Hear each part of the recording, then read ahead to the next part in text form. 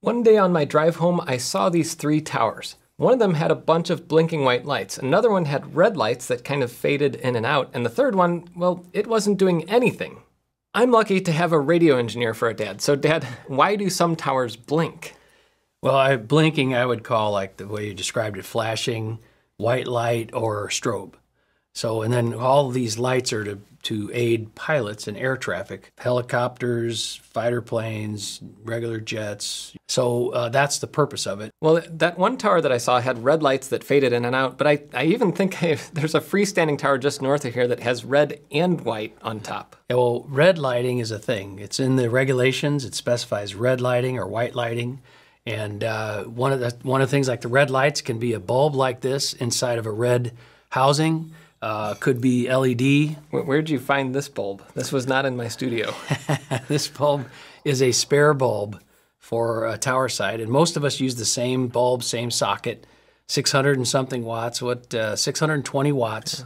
It's a very standard broadcast bulb for a broadcast tower, and a lot of the beacons, they're pretty tall, and they'll have one upside like this. To shatter the bulb on the microphone up there. So they'll have two bulbs in the socket. That way when one bulb burns out, you realize you have a bulb out, but you're still legal with the second bulb. And then, but these like at my house, I don't have any of this kind of bulb anymore. I have, this is a little bit different size, bulbs, yeah. But these are LED. Is that Yes. similar on towers? Yeah, so it is the same. Like an LED assembly for a tower could be kind of flat, and it has, it's set to just do what it needs to do. So, and like white light, it used to be always strobes, and at KMOX, you remember we had the whole assembly there, and you see the glass bulb that's like a tube almost, but it had inside of it was a flashing, I don't know what the gas is, but it flashed, and that was what was typical. Or argon. Xenon, argon. So I think xenon is. If I remember, I'll put some clips in here from that. Yeah. But, So those were the old way for that, and the bulbs there you'd have one. That's for the old strobes, but the newer ones are all white LED, and they can be little pancake-looking things compared to what the things are now. They're little round things, and they can direct that LED light really to help airplanes and have less trouble for people who live in homes or apartment buildings nearby. So if they have a tower like the one that's just north of here that's in a residential area, they're not just flashing everybody constantly. Yes. Thinking about that tower though, why do different towers have different lighting and different colors and things? And I even remember like on the tower that's right by here, there's actually teeny tiny little lights that are like on the sides, on the legs of the tower. Yeah, well, the tower lighting is in the responsibility of FAA, and they have a detailed plan. The options depend on the heights of the tower, where they are at. The location is obviously important. And sometimes red is a good solution, sometimes white, and sometimes both red and white solution. And an example is the tower that you're talking about. So why would you want both? Like it seems like that's twice the complexity. Well, you would have strobe in the day and red at night. And people in their homes at night, a red pulsing red light is a lot easier than a big flashing white light. So sometimes if people are complaining about it, you might go to that solution. You can propose the red at night, and the dual lighting works. And then you literally see these two packs, and there's one will be red and one will be white. That's what I've seen mostly, although I heard that they make one now. It's all in one. But yeah, you could have RGB lights. Could you do Home Assistant for your tower lighting? You'd have RGB, but that would not be allowed by the We'll FAA. actually talk about that a little bit too later, because there are some regulations for how you actually monitor these things. Yes, there are. Yep. But before we get to that, what about, there's the one tower I saw didn't have any lights that were blinking at all. And I zoomed in and I saw that there was a light on top, but it just wasn't doing anything. Yeah, well, and this is about daytime mode. So a tower that's painted, and that's legal for obstruction marking, and you don't have to light during the day. So at night, their lights would come on. So you can be in a situation where you, like here, you could see three towers. One might be lit day and night with white light, and two of them might be red light day only, but one kicks on earlier than the other because of their exact photocell triggering. Or if the photocell is like covered by a layer of soot from 40 years. Yeah. So that tower is probably in daytime mode, or it could be an AM tower. An AM tower below 200 feet doesn't have to be lit. So that's another one. In fact, all towers, I guess, under 200 feet, unless you're in a particular area where the FAA would require it. You always have to refer back to the documentation. Always refer to the documentation. But like, what is the tower site that we went to for the hot dogs? KHOJ. KHOJ. Yes. Those don't have lights. Those do not have lights. Because Towers they're are under under 200 feet. Yes, so they don't need lighting.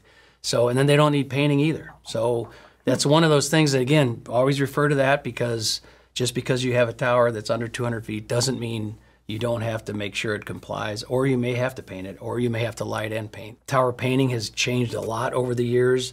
The older towers have lead in them, so whenever there's a project on the tower, it's not unusual to see the guys in some kind of a, what do they call those? A full ghillie suit, or I don't know what they're called. But yeah, so they have that too. So anyway, that's the bottom line from then till now. So far we've been talking about like radio and TV towers, the ones that are really big, but what about like little small towers? I know I see a lot of cell towers that don't have any lights at all, but sometimes they do. They just have like one little light bulb on top. Mm-hmm. Or, you know, even if they're like 50 to 100 feet tall, I've seen it sometimes. Yeah, and that is there's always a reason for seeing a light somewhere, almost always on structures, including buildings and so forth. But if you look around the area where you're seeing that tower that you know is not 200 feet, and it's got a light on the top. Look, you're probably near an airport, a heliport, or somewhere where there's an aviation hazard. You know, hospitals, they have their heliports there.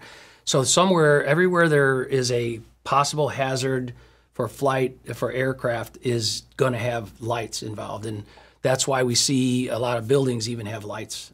So it sounds like we have towers and even buildings that have to have lights put up, but who's in charge of all this? Like, if I'm going to put up my own tower, who do I need to talk to make sure that I'm doing it right and get it approved? Yeah, I think we go back to our friends at the FAA. They have that particular circular, which you'll probably note in the comments or whatever. We'll link to it. We'll link to it or whatever that. Because this is not the whole thing. The whole thing is like 90 pages or 190 pages? Over 100 pages. Yeah, and so in here it describes all kinds of places where lighting is needed as for air safety. So that includes our broadcast towers, big chimney stacks, water towers, bridges, nuclear power plant cooling towers, wind turbines, tall electrical towers, you know, those ones that they cross a river.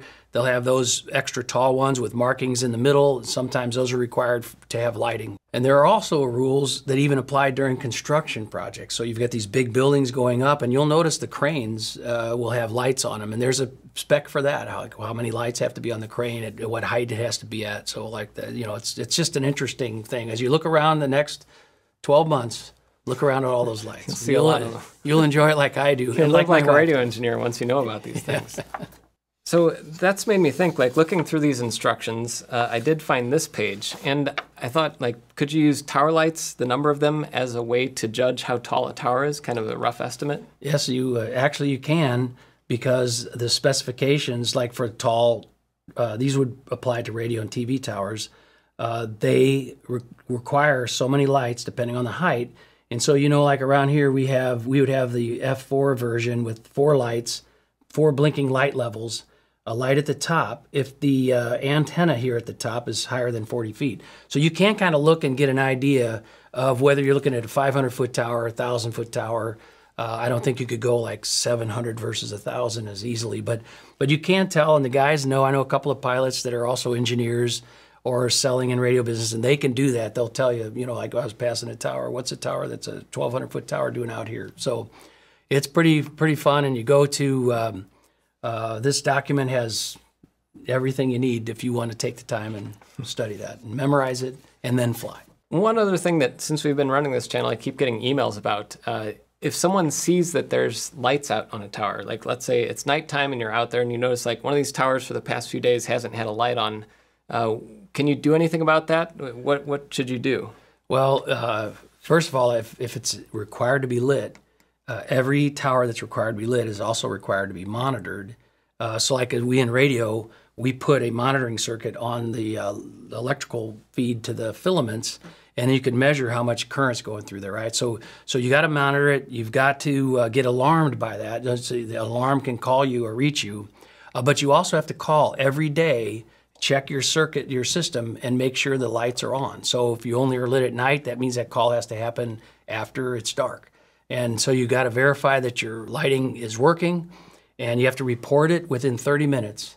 And you find that lights out, you got to report it, and we call that a NOTAM, where the FAA puts it on a system that all the pilots can have access to, and they know that there's a tower there, but it lights out, and it can use it in their flight planning. You're an engineer and you have the tie-in with the FAA or whatever, but what would I be able to do if I did see a tower that was out? Well, you can do a NOTAM search. I would just type in FAA NOTAM. We'll put a link to it in the description Put a link to it for the one we found. So you can do that and kind of try to look through and see if you see it.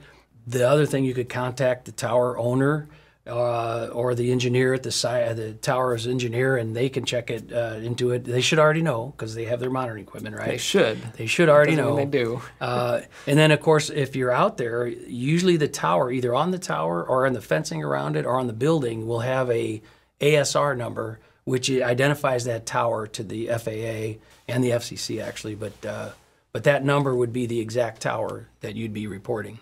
So hopefully you learned a little bit more about why there are so many flashing lights around at night, and not just for radio towers, but for bridges, buildings, and more. What other things do you want to know about towers? Let us know in the comments.